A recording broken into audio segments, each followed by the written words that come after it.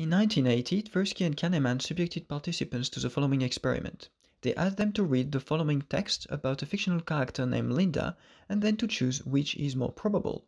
A. Linda is a bank teller, or B. Linda is a bank teller and is active in the feminist movement. 85% of respondents chose answer B.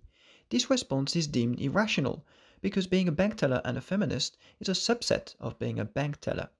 An alternative interpretation argues that respondents may think of bank teller and feminist as incompatible concepts, in the same way that circle and rectangle are shapes formed by the shadows of a cylinder, but not attributes of the cylinder itself.